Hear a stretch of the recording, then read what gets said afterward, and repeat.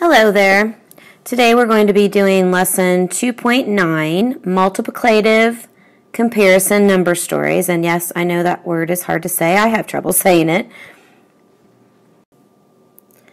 So our lesson today is going to focus on multiplicative number stories that use verbal statements, drawings, and models. So we might see in our problem a phrase or a statement like what you see here in green around here. Notice the first one says blank times as long. Our second one is blank times as many as blank. Our third one is blank times as tall as blank. And our last one here that I gave you an example for is 4 times as many as blank. Now each one of those phrases or statements, we are probably going to use multiplication in some fashion. That's why it says times as or as much as.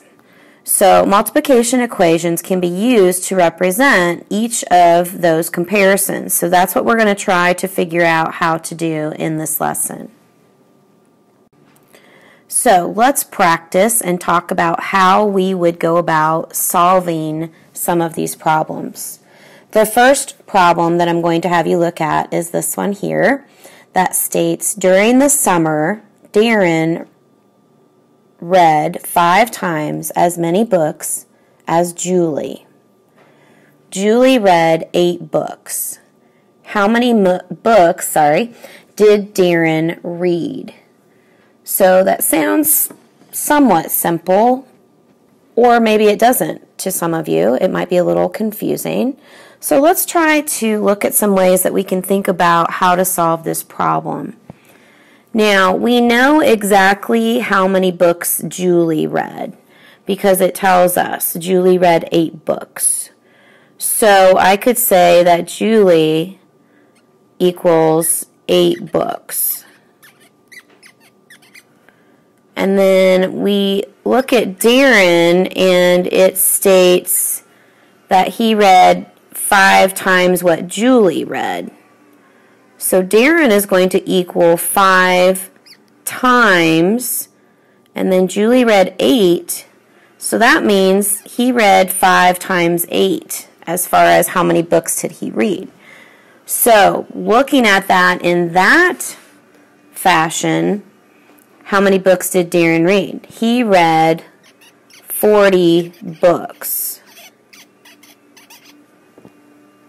Okay, now that we write it out that way, it might make a little bit more sense because we kind of sorted out the information that the problem gave us. And that's what we have to do when we problem solve. We have to really look at what do we already know, what are we trying to figure out, what is that wording telling us, because oftentimes that wording will give us some clues as to what operation we're going to need to use to solve the problem. Now, another way to look at this problem is to actually draw a picture. And we could use J to stand for Julie. And again, we know that she read 8 books. So we're just going to put an 8 in that rectangle. And we know that Darren, which we're going to just use a D to stand for Darren, was 5 times as many as that. So if we had 5 rectangles, and each of those had 8 in them, this is another way to look at that problem. It's basically telling us 5 times 8 like we looked at before, but you can also use a picture to help you represent and model the problem to solve it. We're still going to get the same answer because 8 times 5 is still 40, right? All right. So let's take a look at this one. The distance from Pedro's house to the library is 3 miles. The distance from Pedro's house to his aunt's house is 27 miles. The distance to his aunt's house is how many times as far as the distance to the library. So I gave you a little equation here, and I want you to think about why did I give you this particular equation with this word problem. 27 equals 3, and remember that asterisk means multiply, times D. Why would I give you that problem? Think about that for a minute. It tells us what? What are we trying to find? We're trying to find how many times as far as the distance to the library, as far as his aunt's house goes. So we know his aunt's house is 27 miles from Pedro's house. So that's where this 27 comes in. And we know that the distance from Pedro's house to the library is 3 miles. So that's where we got the 3. So why are we going to take that 3 times D?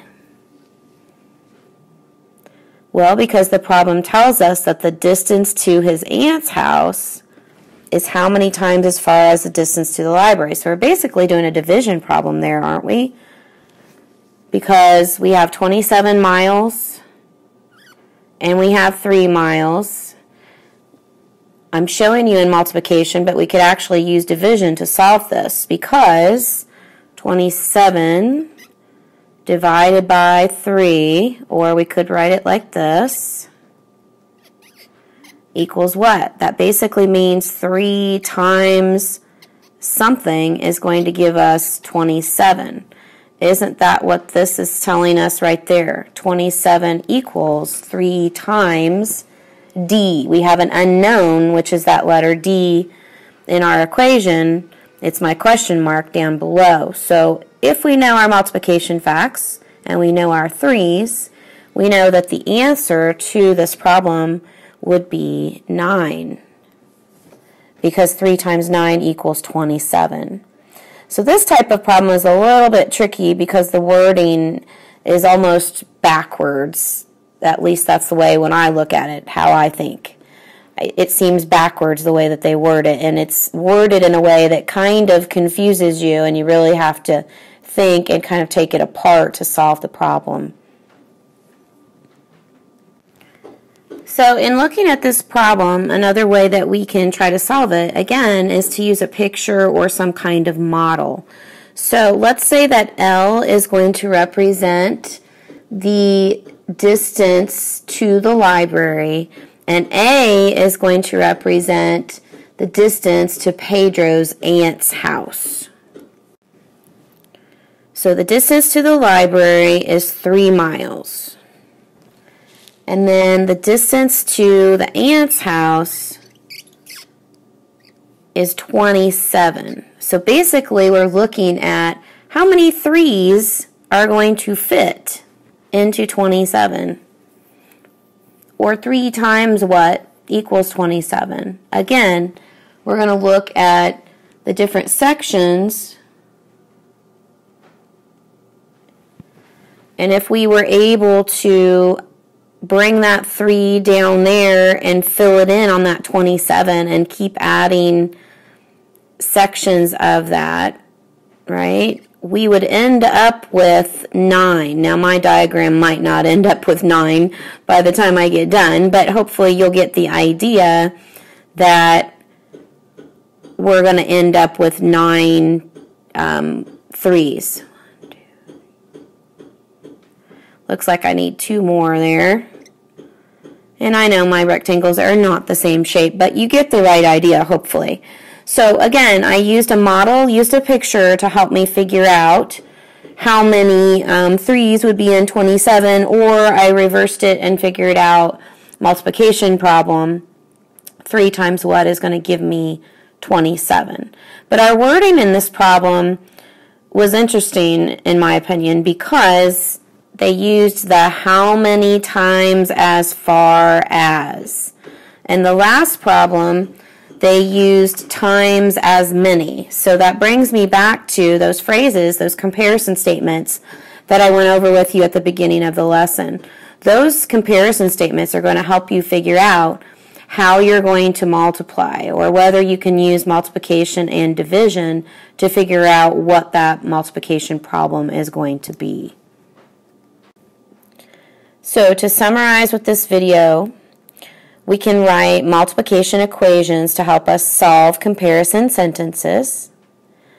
We also learned that wording helps us determine what type of equation to write.